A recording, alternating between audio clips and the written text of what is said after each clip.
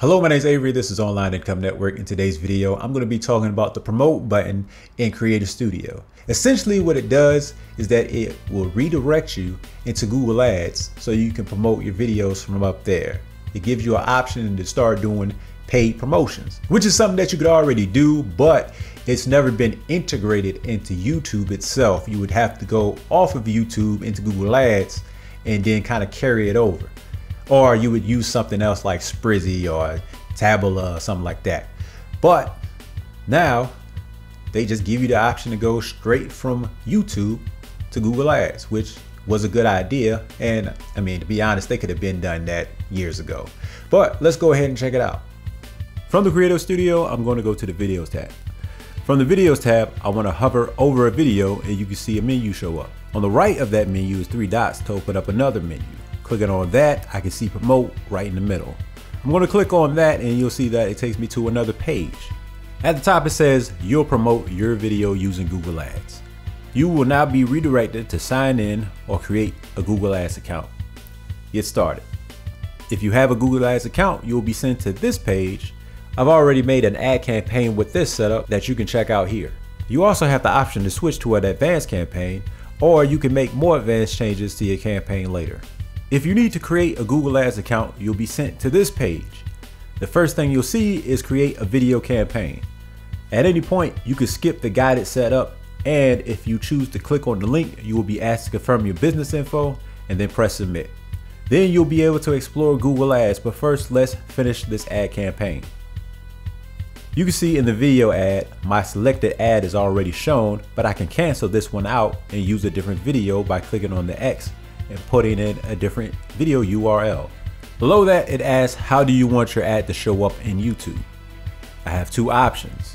The first option is automatically play before other YouTube videos, and the second one being place as a thumbnail next to related videos or on the YouTube homepage. Depending on which option you choose, your ad will appear differently on YouTube, as you can see in the ad preview on the right. If you place your ad to play before other videos, you will be asked where do you want to send the viewer, and then you'll need to put in a URL. I'm putting this as a thumbnail to show up beside related videos, so I will need to put in a headline and 2 descriptions. After filling that out, I can press continue and go to locations. From here, I can include which countries I want to promote my video in. Under that is languages. I already have English set, so I'll stick to that, but on the right you can see that there are other recommendations. When done, I can press continue and go to audience next. We start with choosing demographics. There are 3 columns starting with gender, age, and parental status. Under that is customer intent. You can choose to keep it as broad as possible or reach people who intend to buy these products or services. If you choose the latter, a list will pop up and you can choose from that list, or you can do a search. I wanted to keep my audience as broad as possible, so I'm going to skip that and go down to budget. From here, you can select the currency and the daily amount. You can change the duration of your campaign and the amount that you want to spend per view later. Now we can go to billing. In billing, all you need to do is put in your billing information. Once you get to the billing page, you can also see that there is an option to put in promotional code. It just so happens that I have a promotional code that, in which case, Google will match whatever you put in up to $150. You can check out that video here. There's a couple of things I still want to do to that campaign. So what I want to do is make sure I have the video campaign highlighted. And then I'm going to go into settings. And you can see here, I can still edit a few more things that I couldn't before. First off, I can change the campaign status. Right now it's enabled, but if I wanted to pause it or even remove it, I can. So I'm going to pause it and press save.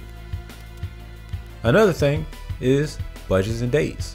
Now we had a budget, we had a start date, but we didn't have an end date. And now we can use the end date. All I got to do is go to edit from here and select the end date. And then all I have to do is press save. I can go to networks. I can figure out if I want my video to show up in the search results on YouTube as well, or I can leave it as is. If at any point in time I want to change my languages, I can do that from here. Same thing with locations. From here, I can see my bidding strategy is maximum cents per view, but I don't know how many cents per view I am paying. So let's find that out right now. On the left, under your ad campaign, is your ad group. You want to highlight that, then go to settings. My bidding is set to 6 cents per view. That means that the most I'm willing to spend per view is 6 cents. There are more things I could show, but I'll leave that for another video. So that's all I wanted to show off today. Hopefully you enjoyed the information. If it was useful to you, why don't you like, subscribe, share with a friend, and click the bell notification so you can get notified when new videos come out from me. I have a new playlist called the YouTube Help Desk. It gives tips on YouTube just like this video here. So if you're interested in that, check it out. Also, I made a new Facebook group called YouTube Spotlight. It's where small YouTubers can go, post their content, comment on other people's content, and ultimately just grow as a community. So if that interests you, check it out, join the group. Thanks for watching.